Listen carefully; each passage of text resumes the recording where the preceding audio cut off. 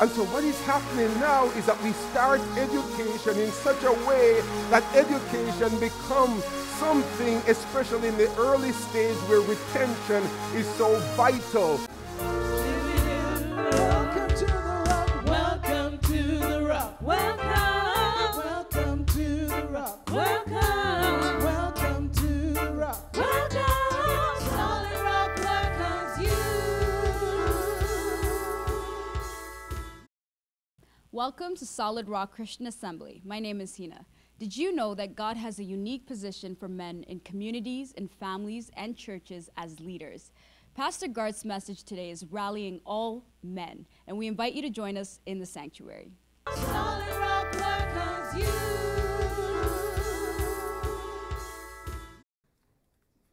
In Joshua chapter 1, we see here, as was read earlier by Yusuf, he read concerning the transition between Moses and Joshua. It was a transition from the leadership of Moses to that of his mentee. Transition from the mentor to the mentee. Transition from one generation of leadership to another. And God has called us in such a time as this to really transition and take on a role as it relates to our generation. We can make a difference. We really can.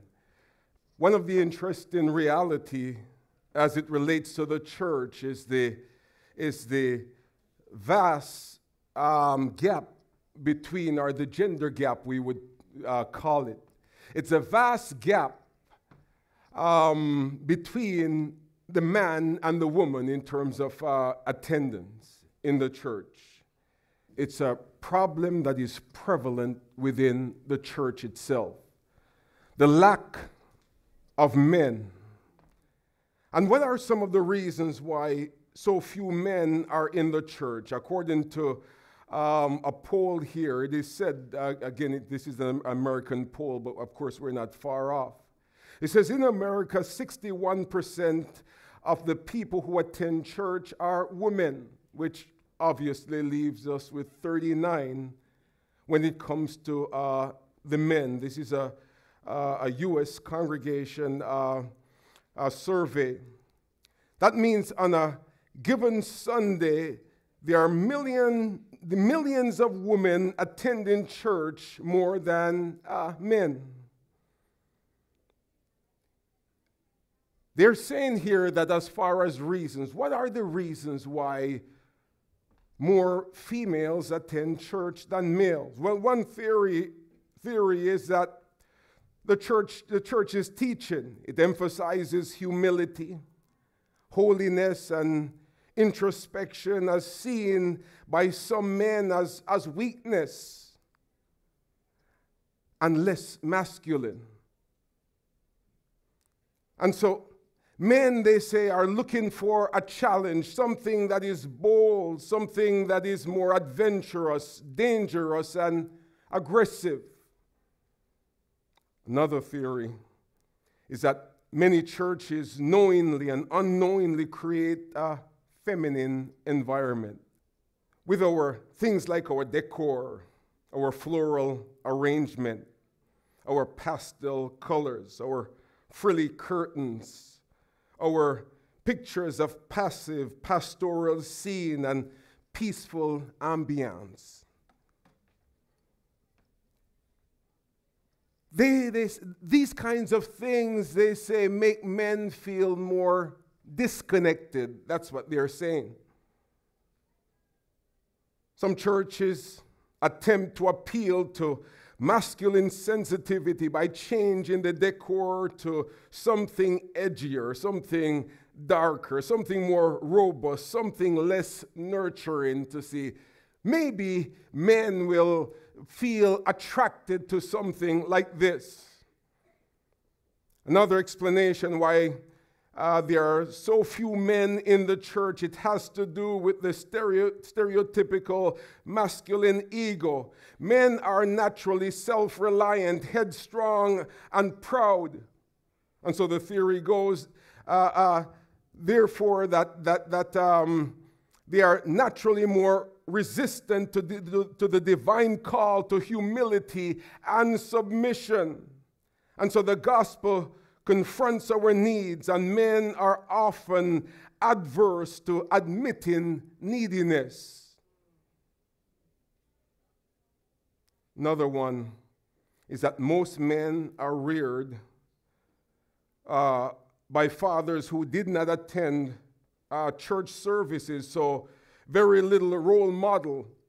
And so because they grew up, fathers did not attend church, they themselves feel like church is it's a woman thing. You take the children and you bring them there until they get to age 15, 18, 21, and then from there they can join me to watch the Raptors in the playoff, or the Steelers, or the Maple Leaf, or the Jays, or whoever.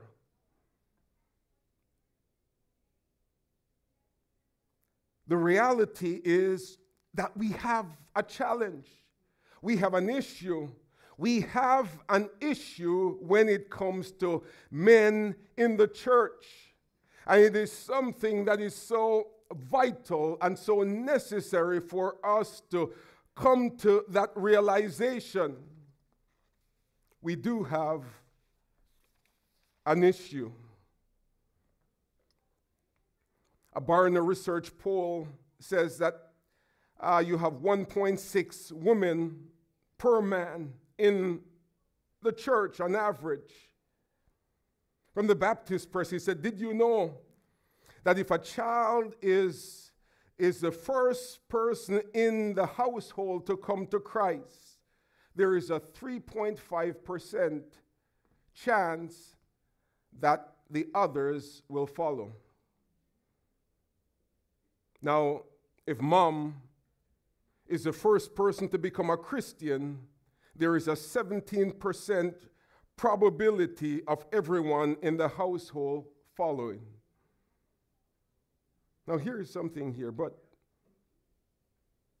if the father is the first, there is a 93% probability that everyone else in the household will follow.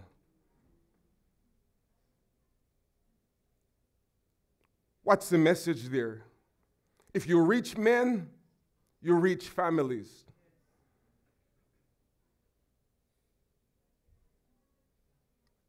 But how do we go about something like that? Of the 94 million men in the United States, according to Woodruff, he says 68 million do not attend any church. 68 million out of that 94.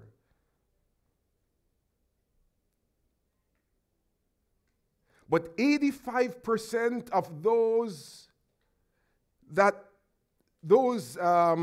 say they did not grow up with some sort of, or they said they grew up with some sort of church background, 85% of that crowd. These men are not necessarily opposed to church. They just don't see churches as being men-friendly.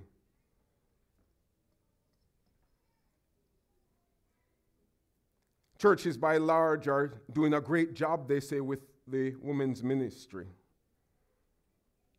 According to Woodruff, again, he said, in some ways, it's easier to arrange that than men's ministry because women naturally tend to enjoy getting together and talking to each other.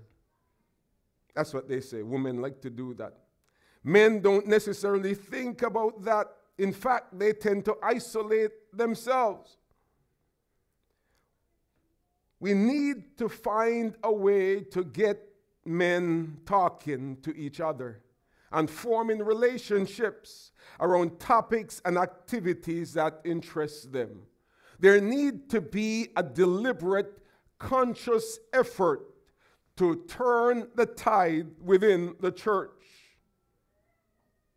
Some churches have gone to the point of where they've, and this is according to David Morrow, where they've nicked many of the so-called feminine cultural elements ingrained in the traditional church. Things like church group hugs, the hand-holding part of things, the emotional displays, they're saying here, and the kind of prayer share and different things like that. And they've removed the banners, the quilt, the curtains, the dollies, the flowers from their worship space. And some of them have even zapped, this is his word here, some of the songs that the sort of Jesus is my boyfriend songs that they've been singing. In other words, it's a sort of lovey-dovey kind of a thing that we present in our worship setting where it's like Jesus hold me, Jesus hug me, Jesus this and all of that. Some women can, they're comfortable with that.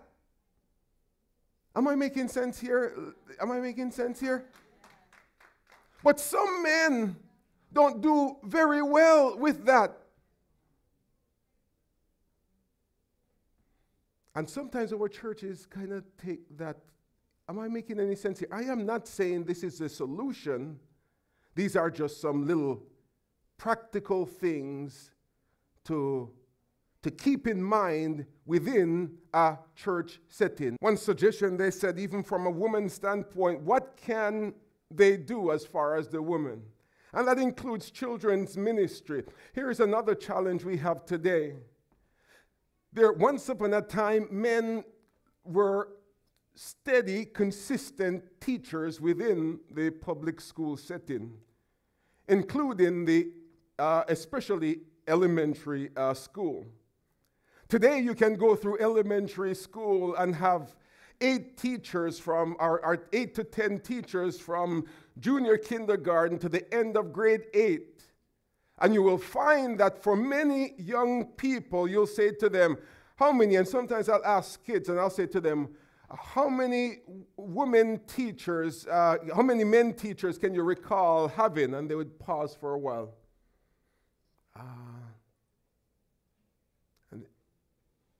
And then I would say, how many women? They said, pretty much everybody.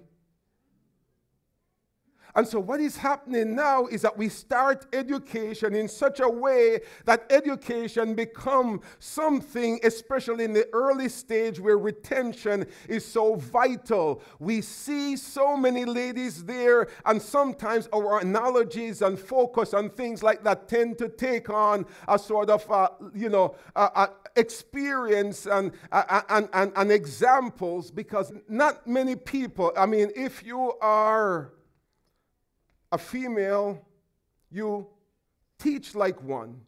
You teach according to your experiences. You teach according to your thinking. Sometimes it's very difficult to flex and to get out of the box.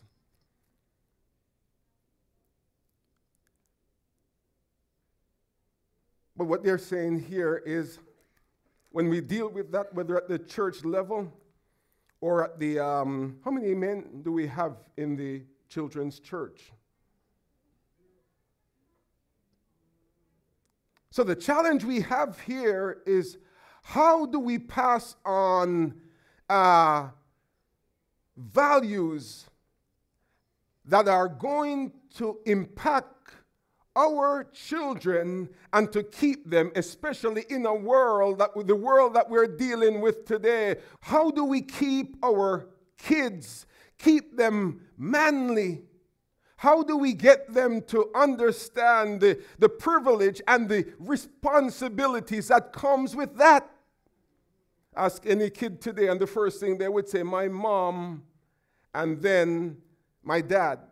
Now, when I was growing up as a kid, it's almost natural where you say my dad and my mom, because you understand to an extent culturally the role. Am I making sense? Just work with me here for a moment. But in this day and age, what you're seeing here is that sentimentalism has absorbed our culture to the point that it is very difficult to establish leadership.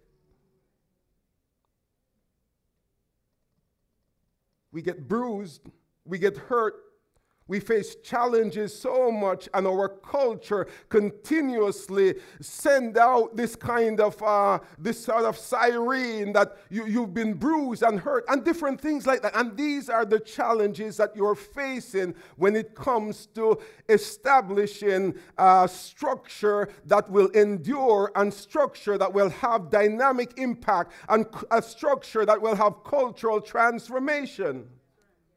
It is vital and it is very necessary that we come to the realization and understand that your job is not to develop a Mr. Dress-Up system or a Barney system or anything like that. We need to rise up and to recognize, and the Christian culture is probably is a culture where people never grow up. Or let's move away from the Christian culture, the Western culture. People just never grow up. You can be 30, 40, and still sit in there and be comforted by video games. You can be 30 and still don't know how to make up your bed. You can be 25 and don't know how to use a basic knife and fork. You can be 30 and don't even know how to dress for an occasion, an interview. You can be 30 and you don't even know the basics of relational management. If this is not addressed, then the challenge we face is that this ship will never turn around. This ship will continue on its downward climb. If we're looking at 39% today, as far as the average, give us 5 years from now, we'll be looking at 25%. One of the challenges we have, because we did not address it in the public school system, is that today in many schools, many universities, you have something near anywhere between 60-40, 70-30, and even some cases 75-25 and 80-20 as far as male and female population in universities.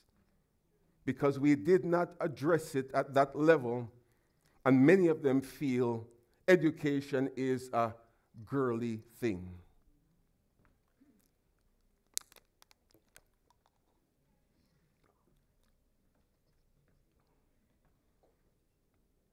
What about here at our church? What can a woman do about these things? So, what can you, as a woman, or even a single woman, do about this? If you're at home, or let's get to the church setting here. If you volunteer in Sunday school or youth ministry, speak up for boy-friendly curriculum. Am I making sense here? Activities and lessons that can impact males in your group. Don't make your boys do things that embarrass them. If you notice the girls are outperforming the boys, then change the activity so you can have things that they can relate to. Use a balanced enough system that will bring across dynamic, males along with females, but use it in such a way that you can communicate to individuals like that. It's not the same stroke for every folks, but it's a matter of making adjustments to be able to be effective in reaching males. If you want to influence the direction of your church, get organized. Back to continuing, ladies. Meet with some of your lady friends regularly and pray for the men in your lives and those in your congregation, because prayer is powerful. It has to be deliberate, especially when 2 or 3 agree touching anything. But it starts with the understanding or the realization that we have a problem. It's where we call Houston and we say, Houston, there is a problem. And if we come and face it head on and look for appropriate solutions, we can turn this thing around. Am I making sense here? But that's the reality of what we're dealing with here. We have basically taken the approach, and if we're going to turn this around, we're going to have to look and be willing to see the issue, confront the issue, and see how we can turn this thing around. Come on, a little amen or something.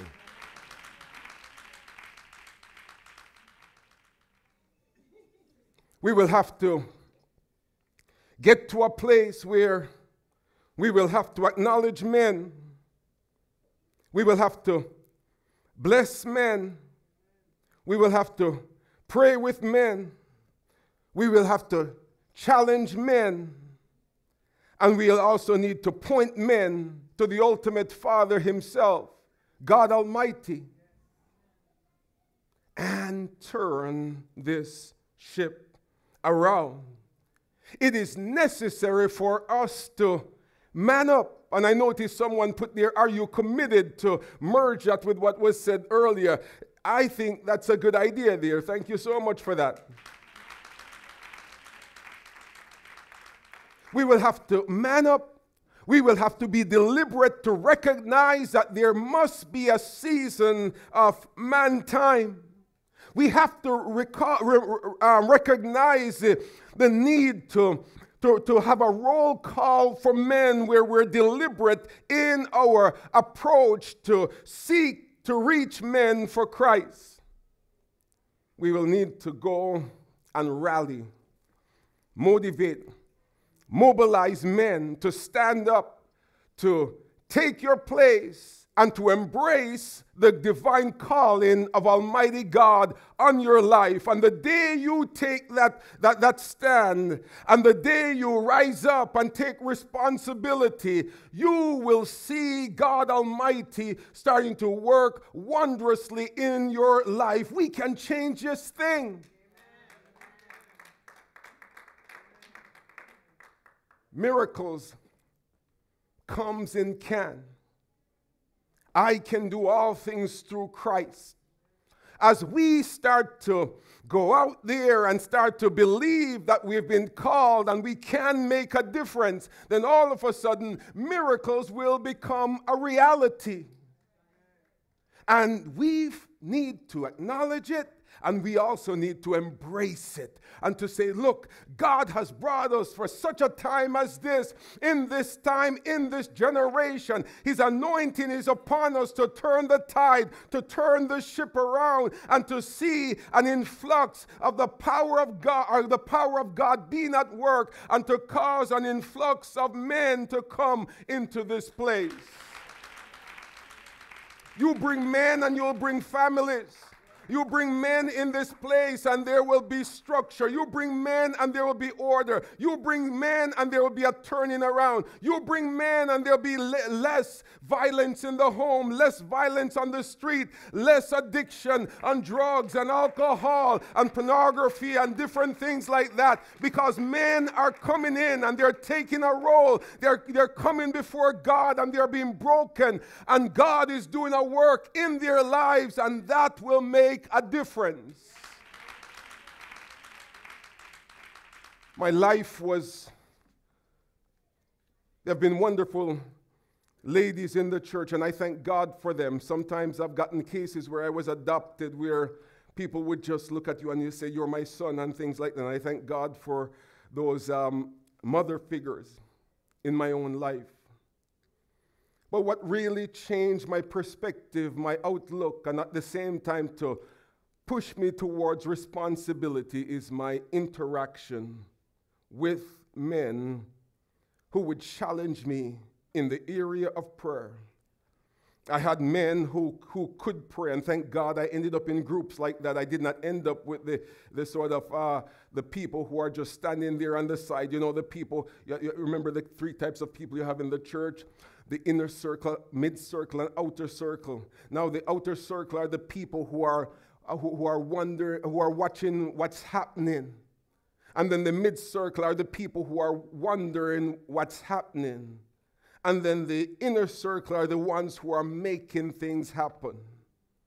Now, I ended up in that group of people who were making things happen. I did not know how to pray.